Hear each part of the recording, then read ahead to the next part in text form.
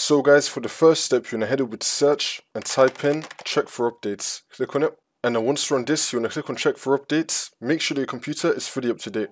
And now for the second step, you're going to head over to the link, which will be down below in the description, to download Microsoft Visual C++. And then once you're on this, you're just going to scroll down. We're going to be having two downloads right here, x86 and x64. To know which one you need, you're going to head over to search and type in system information. Click on it.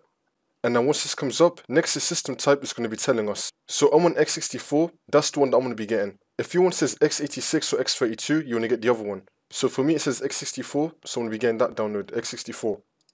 It's now going to start downloading, wait for this to load. And then once this comes up, you're going to click on it. And now this will come up. You're going to click on I agree, and then click on install.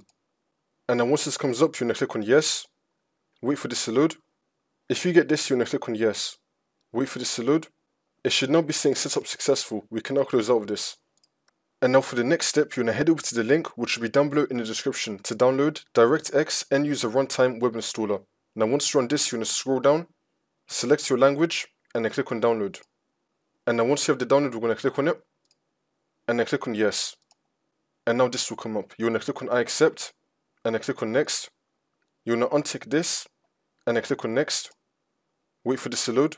And then once this comes up, you're going to click on next again. Wait for this to load. It's now going to start installing components. Wait for this to load. It should now be saying installation complete. You're now going to click on finish. Now for the last step, you just want to restart your computer. And then the problem should be fixed.